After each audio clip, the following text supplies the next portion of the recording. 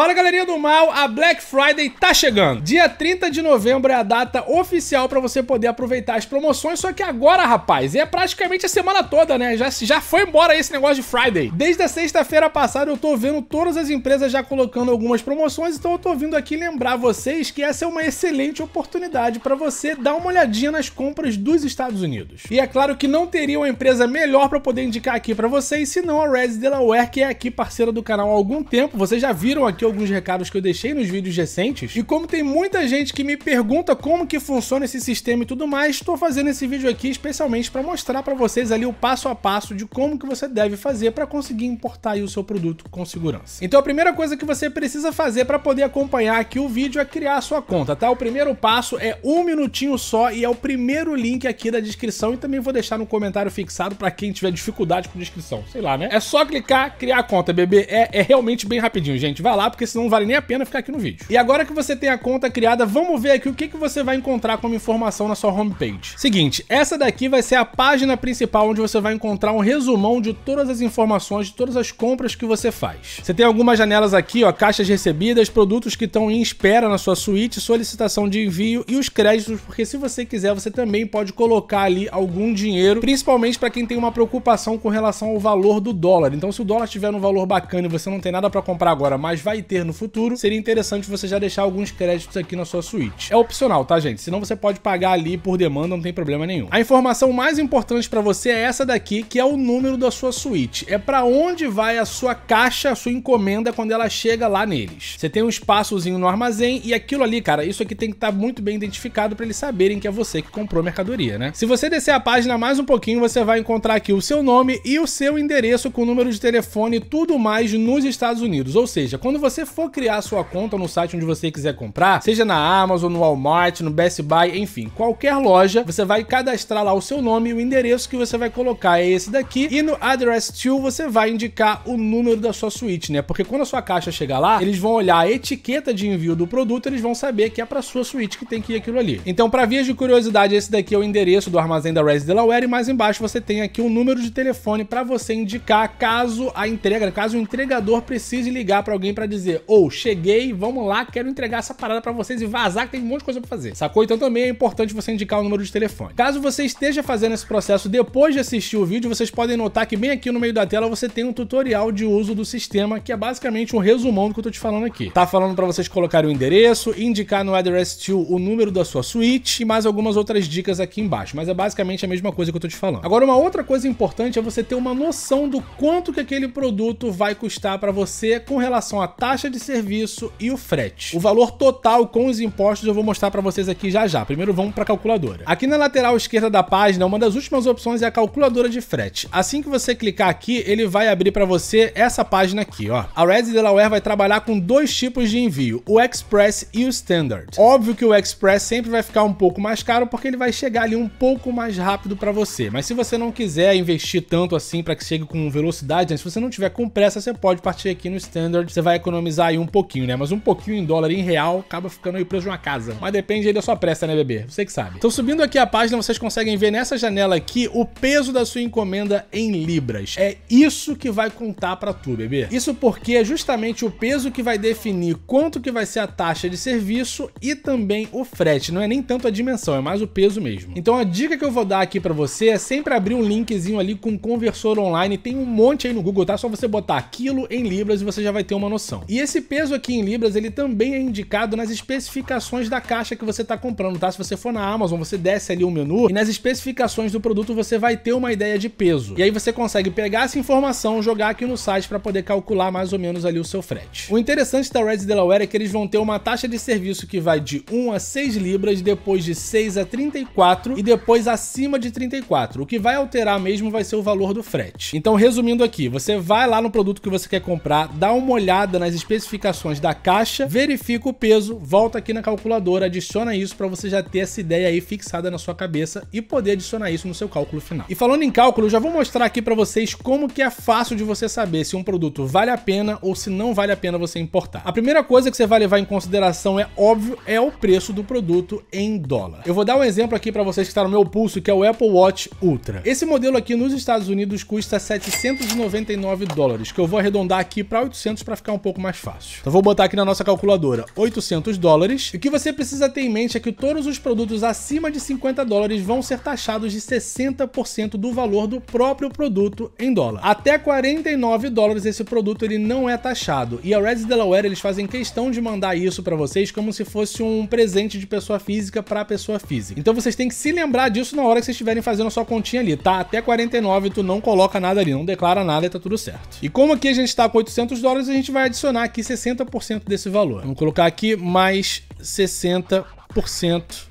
Fechou aqui, ó, 1.280 dólares. Como eu já fiz essa conta aqui muitas vezes, eu já sei que esse produto aqui ele vai pesar um pouco mais de 1 libra. Então a gente vai calcular ele ali com 2 libras e a taxa de serviço mais o envio vão ficar ali no total de 32,80. Vou arredondar aqui para 33. Vamos botar aqui mais 33 dólares, vamos ter um total de 1.313. E isso daqui é tudo que você vai pagar para poder receber o seu produto aí sem ter que resolver mais nada, tá? Tranquilinho, declarou 60%, pode ficar de boa, bebê. O que você vai precisar fazer agora é justamente onde isso pode dar uma diferença de valor, é multiplicar pelo valor do dólar do dia. Hoje o dólar tá 5,42, se eu não me engano. Mas tipo assim, logo depois das eleições ele tava 5,06, tá ligado? Então, cara, realmente você tem que ficar de olho no valor do dólar pra ver ali, né? Fazer a sua conta, ver se tá valendo a pena ou não. Então vamos multiplicar aqui, ó, por 5,42 e a gente vai ter um total de 7.116,46. E pra vocês terem uma ideia da economia, esse mesmo relógio aqui no Brasil sai por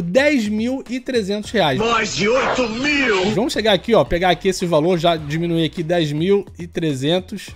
Ficamos aqui, ó, uma economia que você vai fazer de 3.100, quase 3.200 reais, só pra comprar um reloginho, sacou? Agora eu entendi! E olha que eu nem cheguei a te falar que você pode parcelar isso aqui em 12 vezes, tá? Pode ficar tranquilo que você não vai pagar 7 mil de uma vez só não, bebê.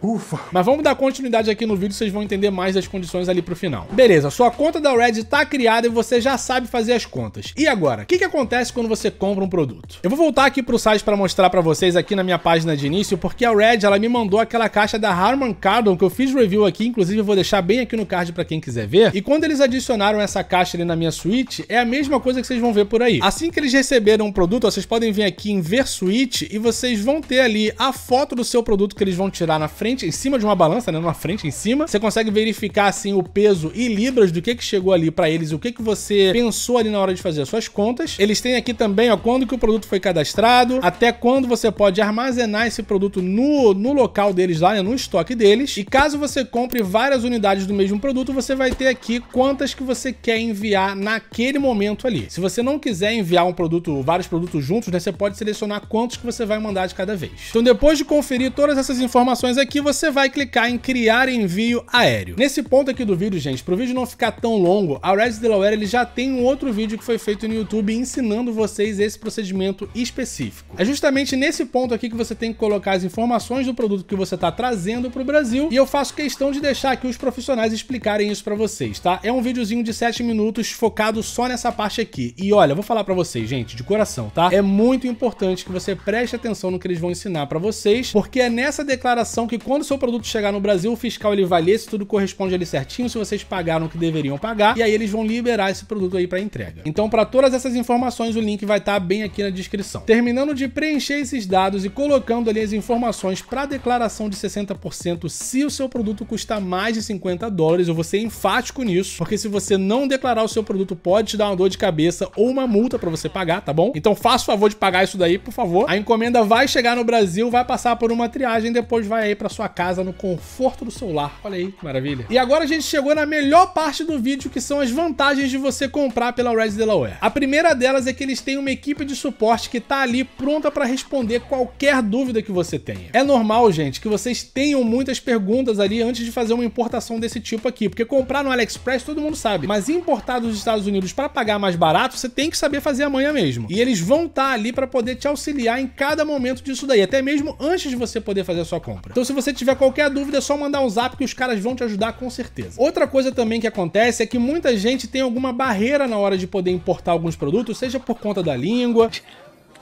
ou também por falta de conhecimento, né? Não tá muito habituado a fazer compras pela internet. E a Red, ela conta com um serviço de compra assistida, ou seja, você chega lá e fala: aí pessoal, quero comprar um iPhone 14. Eles vão lá e compram o negócio pra você. Porra, tu quer mais mole que isso? Calma que eu não acabei não, tem mais mole aqui sim. Porque uma outra parada que eu já falei aqui nos vídeos, eu não sei se você prestou atenção, é o fato de, no estado de Delaware, não ter imposto sobre o produto. Ou seja, o valor que você vê no site é o valor que você vai pagar. Não vai chegar lá no final e ter a surpresa, né? Comprou em Nova York, ó, toma, 7% de imposto. Comprou na Califórnia, toma, 5% de imposto, sei lá, não sei quanto é o imposto da Califórnia, mas tem imposto. E no estado de Delaware, não tem. Alegria, economia pra você. Outra parada que vocês tomaram um spoiler lá no início do vídeo é que se você tiver sem grana pra pagar à vista, você ainda pode parcelar em 12 vezes com a Red. Isso tudo sem falar ali do armazenamento gratuito até 60 dias, que eu já comentei aqui. Você não paga nada também pra poder criar sua conta, o acompanhamento que eles têm é fantástico. Enfim, galerinha, olha só tem vantagem em você usar a Red Delaware pra poder importar tudo que você precisa dos Estados Unidos. E uma dica que eu vou dar aqui pra vocês, isso aqui é dica de guerreiro mesmo, tá? Tenta fazer o máximo ali pra você concentrar todas as suas compras numa caixa só e assim você traz tudo de uma vez, economizando uma pratinha. No mais, se vocês quiserem ter todas as informações com relação ao que comprar nos Estados Unidos, o que tá em promoção na Black Friday, eu não vou deixar aqui no vídeo, porque essas paradas mudam muito de um dia pro outro. Então o melhor que você pode fazer é ir lá no meu grupo do Telegram, ou então na própria página principal lá da Red Delaware, você tem algumas lojas que eles indicam pra comprar, que eu também vou colocar bem aqui na descrição do vídeo, tá bom? Vocês vão ver uma opção aqui na descrição que é lojas indicadas pelo Brian. Só você ver a lista ali, clicar no link e poder procurar e fazer suas contas aí pra ver se o produto vale ou não vale a pena. No mais, se você quiser só esperar os links quando eu vir alguma promoção interessante, é só você ir lá no grupinho do Telegram e esperar lá pacientemente que em algum momento vai brotar. Falou? É isso, galera. Eu espero que vocês tenham gostado do vídeo, que isso aqui tenha tirado todas as suas dúvidas com relação a como que você faz pra importar um produto com segurança dos Estados Unidos. No mais, eu vou deixar aqui também um grande obrigado pro pessoal da Red que confiou no trabalho aqui no canal pra poder divulgar o serviço excelente que eles têm. Vou deixando aqui um abraço pra todo mundo, boas compras e até o próximo vídeo. Uma coisa muito importante sobre importação, não só da China, como também dos Estados Unidos, qualquer lugar que você for trazer alguma coisa, tá? É que você tem que saber fazer a continha. E dos Estados Unidos é fácil. Preço do produto, 60% se for mais 50%, frete e taxa de serviço. Acabou, morre ali. E é importante que você saiba isso, porque não são todos os produtos que valem a pena, mas os que valem, meu amigo, vocês acabaram de ver aqui o exemplo do Apple Watch, mas cara, praticamente